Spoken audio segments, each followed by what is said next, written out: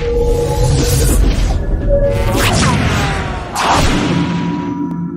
guys, in this video we're going to teach you how to create this animation so you can switch between pages.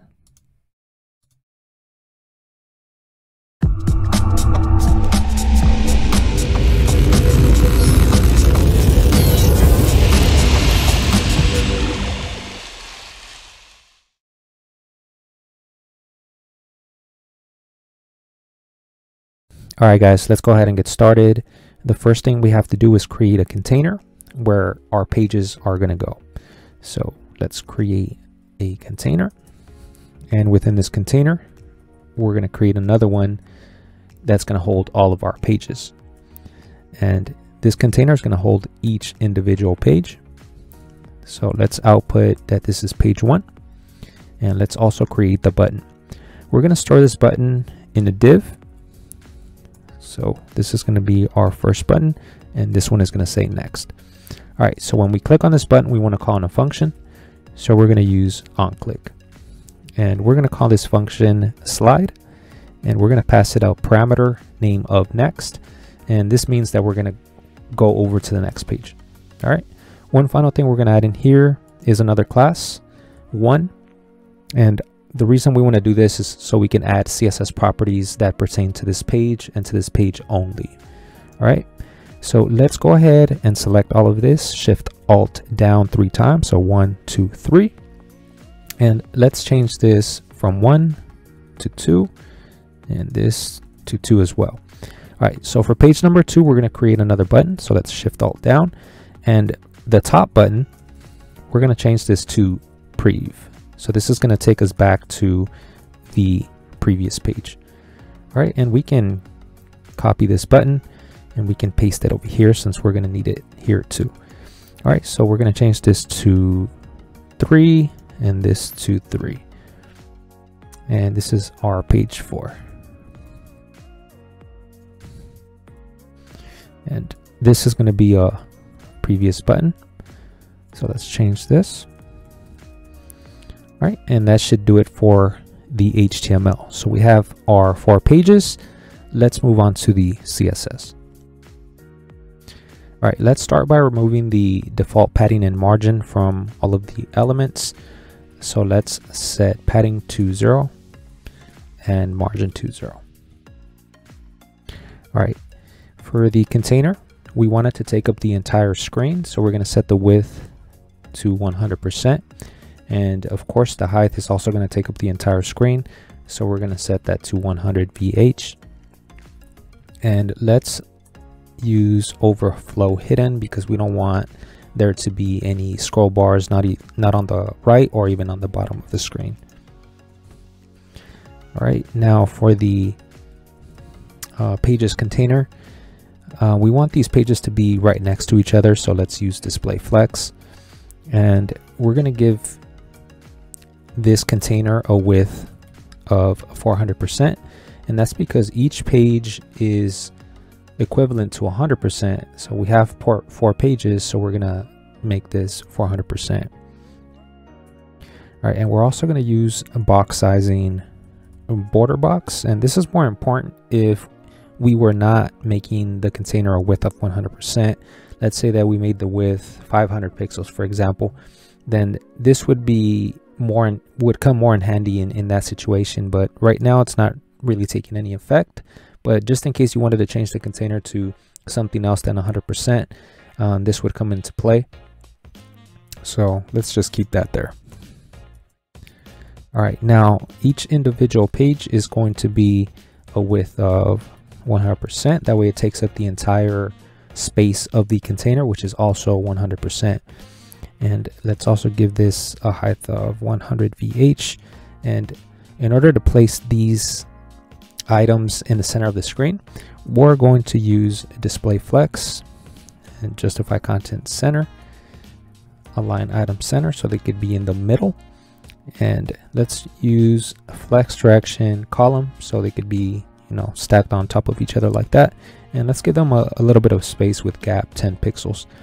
And we're also going to add a transition here of all, and it's going to last 1 second. And what this is going to do is each time that we click the next or previous button, it's going to take us over to the next page, but it's going to do so like it's going to slide over there, versus if we don't add this, it's just going to take us directly to the other page, and it's not going to look very smooth. All right, so that's pretty much it. The last thing we're going to do is change the color of each page. So for page number 1, we're going to use background color, and go ahead and go with whatever color you want. So for page number 2, I'm going to use background color, and I'm going to use orange for that one. For page number 3, let's change the background color. Let's go with whatever. I'm just going to use blue. And page number 4, background color, I'm going to use violet for this one. All right, and that's going to be it for the CSS. All right, for our JavaScript, the first thing we want to do is get access to all of our pages and store them in a variable. So let's store them in this variable called pages. Let's get access to all of them by using query selector all, and we gave each page a class name of page. All right, let's create another variable called translate amount. We're going to set this equal to 100, and you guys will see what we're going to do with that in a moment. All right, one final variable, translate. We're going to set that equal to 0, and you guys will see what we're going to do with that in a moment. All right, so each time that we click on the button here, we want to call in a function which we decided that we were going to call slide, and this function either has prev coming in or it has next coming in. All right, let's create that function, and we're going to grab either the next or the prev through this direction here. All right, so for the actual body in here, we want to check whether the direction is next or it's previous, and this is how we're going to do that. So we're going to check, is the direction next, question mark. If it's not, then we're going to set translate, we're going to subtract or equal, we're going to concatenate here, but subtracting 100. So we're going to set that equal to translate amount. Let me go ahead and expand this so we can see this a little bit better. But if it is equal to next, then we want to do the opposite that we did here. So we can just copy this, paste it here, and instead of subtracting, we're going to add.